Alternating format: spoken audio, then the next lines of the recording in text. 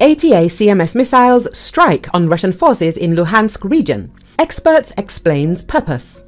Aerial drone footage shared by military analysts appears to show dozens of Russian soldiers being targeted with US-supplied long-range Army Tactical Missile Systems or ATACMS at a training ground in Ukraine's eastern Luhansk region.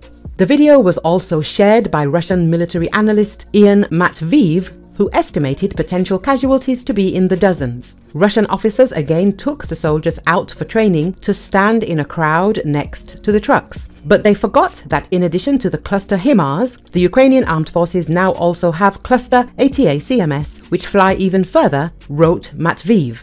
The strike occurred approximately 78 kilometers from the front line, according to Militarnyi and the commentary of Oleksandr Musiienko, the head of the Center for Military Legal Studies of Ukraine. In the video, captured by a reconnaissance drone, a large gathering of Russian military personnel is visible, followed by an attack on them with 3 missiles containing cluster warheads. According to Militarnyi, the area of effect and the number of sub-munitions are significantly greater than in GMLRS, but it's probable that the strike was carried out by American-produced ATACMS ballistic missiles. Such strikes in the Luhansk region are crucial. It's precisely in the territory of the northeastern part of the Luhansk region that Russia has been training and coordinating its units, which were specifically preparing for escalation of hostilities in the Kharkiv region, where Russia plans to reinforce its advance, explained Musiienko. The head of the Center for Military Legal Studies clarified that the Ukrainian Armed Forces are targeting clusters of enemy strike groups. It's necessary to strike not only at Crimea, as the Russian troop formations in the east and in the Belgorod and Kursk regions are not dependent on the occupied Crimea. Therefore, strikes, specifically in the Luhansk region, are extremely important, he added. Musiienko emphasized that the purpose of such strikes is to slow down the enemy's offensive actions. The goal is to slow down the enemy's offensive actions, not allowing them to deploy into combat formations. While we await more advanced weaponry, it's crucial to use what we have, namely ATACMS, to strike the enemy in their rear and prevent them from advancing to the front line, he concluded.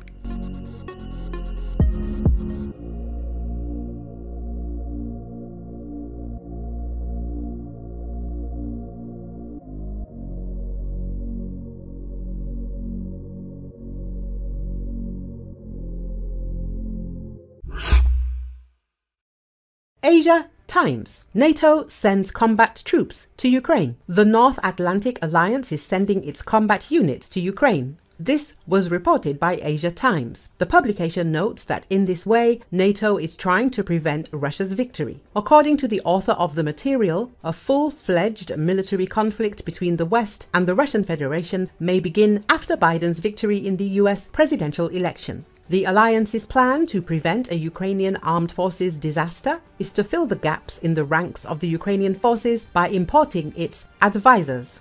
Biden is waiting until re-election to formally order the deployment of US troops. Then the Third World War will begin, says Asia Times. The author of the material emphasizes that soldiers from Poland, France, Great Britain, Finland and other NATO member countries are already arriving in Ukraine in large numbers. So far, these formations are concentrated mainly in western Ukraine. However, the activities of some Western units have already been noticed in the immediate vicinity of the contact line.